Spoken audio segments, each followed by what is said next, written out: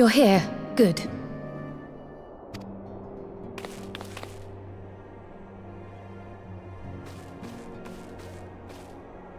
So, how are they? Still locked in slumber, but otherwise in good physical health. For the present, at least. For the present? Oh no, is something wrong with them? I'm afraid there may be.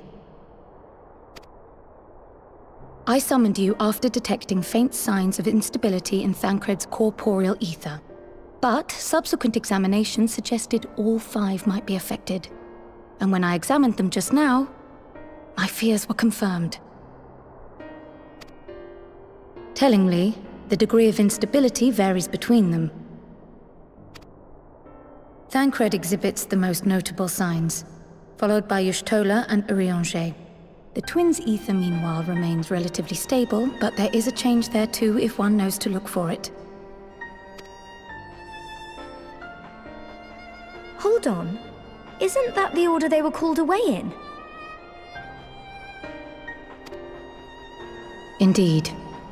Which leads me to believe the instability will only increase with time. Though I can but speculate, I fear this may be a symptom of a weakening link between body and soul. By the gods! What happens if the link is broken? I cannot say for certain. This is all unknown territory to us. Yet whatever happens, it cannot be good.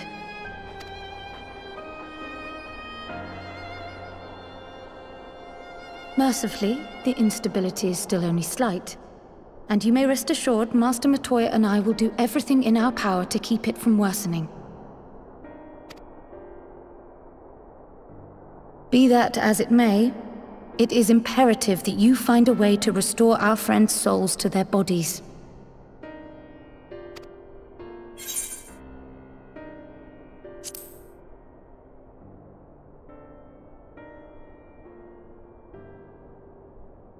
Thank you.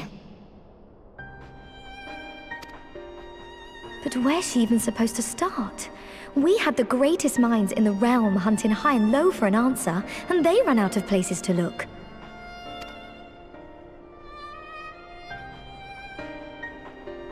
You stated in your report that the Exarch had originally intended to reverse the summoning process by means of his own death, correct?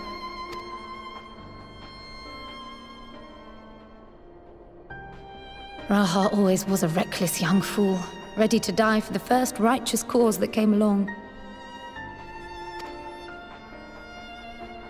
His plan might well have worked, but I, for one, am glad he never had the opportunity to see it through. Even if it does mean our friends must remain stranded a while longer. There is another way, I am sure of it. And the key lies with him, with the Exarch. Pray return to the First and apprise him and the others of the situation. We, meanwhile, will do what we can from here. And, if the fates are kind, we will have good news to share upon your return.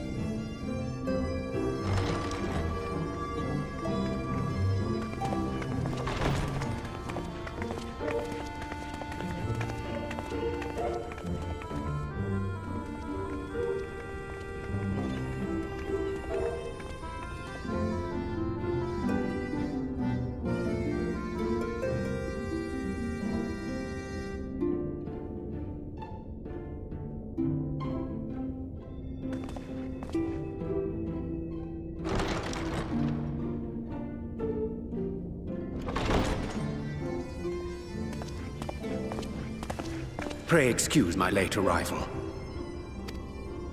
Will Thancred and Reen not be joining us?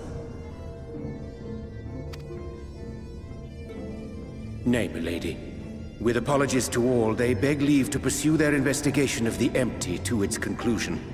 Should matters here demand their presence, however, they did assure me that they would make themselves available. Yes, of course. Then let us proceed.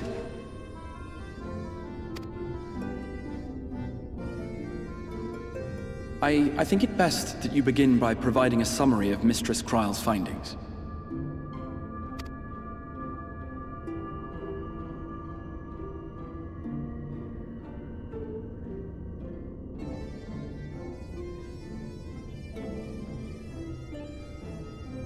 I suppose it was only to be expected that some change would occur.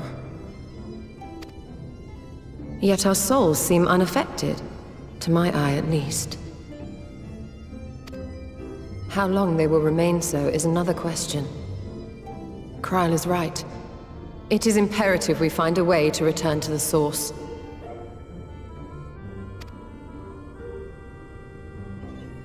Perhaps an explanation of the method by which I brought you here will yield some inspiration.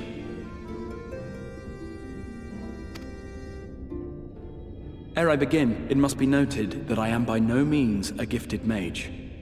In order to employ powerful magics, I must rely upon the Crystal Tower and its boundless reservoirs of energy. The magic that summoned you was no exception.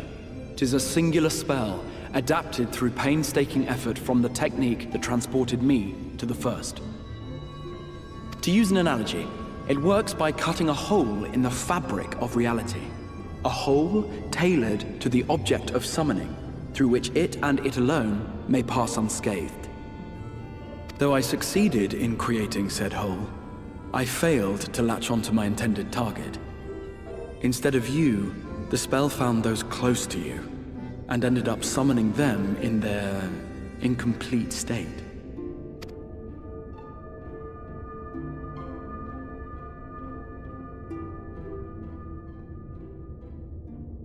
I would not soon throw my life away, not after the lengths you and yours went to save it.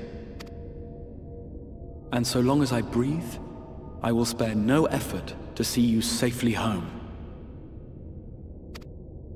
But should all else fail, and your lives be at stake, there remains one sure method.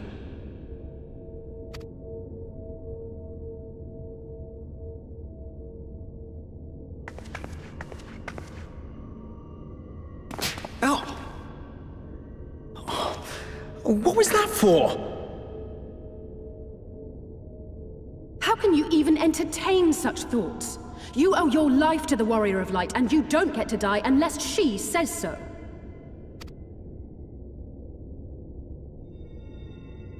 Your followers await your divine judgment. What did you just...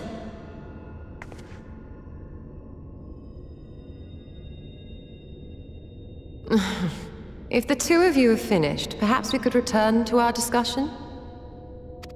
Rather than dwelling upon the multiple failed attempts at transference, I think it would behoove us to focus on the solitary success.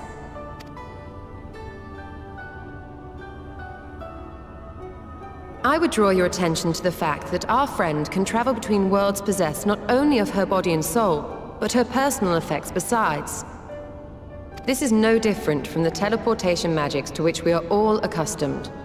Magics that allow for the transportation of those inanimate objects one considers to be an extension of oneself. Are you suggesting that simply by considering us her possessions, she could carry our souls back to the source upon her person? Well, it would be nice if things were that simple for a change. But vague notions of ownership seem a rather tenuous thing to stake our lives on. Milady hath the right of it. The requisite fixity of belief would be too much to ask even of our friend. Yet were we to immure our souls within an object in her possession, mayhap then our safe passage could be assured. White Auracite would, I believe, serve as a suitable vessel for this purpose. It was conceived to imprison the massy soul of an Ascian, and should house one of ours with relative ease.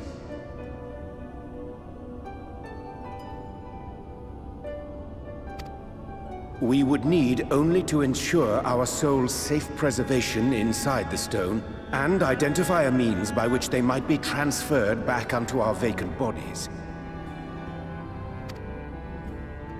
Soul preservation and transference.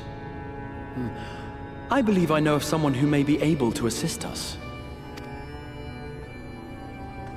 On the far shore of the source, there stands a great palace built by the elves. It was forsaken in the wake of the flood, but a certain Numo chose to make their home there soon after. Though they have long lived as a recluse, they once occupied a place of honor in Verbert's royal court, and it is said that none in all of Norvrand is more knowledgeable than they on matters of the soul. Well, I've no objection to seeking a helping hand, but if they've gone to such lengths to hide themselves away from the world, what makes you think they'd be willing to lend us one? A worthy question. Years ago, I myself tried and failed to solicit their cooperation in the battle against the Sin Eaters. No sooner had I begun to make my plea than they unleashed a swarm of their familiars upon me. Unlike me, however, you have curried favor with the Fae Folk. By that merit alone, I am hopeful that they would grant you an audience. They may still be inclined to turn you away, of course, but if their knowledge might feasibly facilitate your return home, we have to try.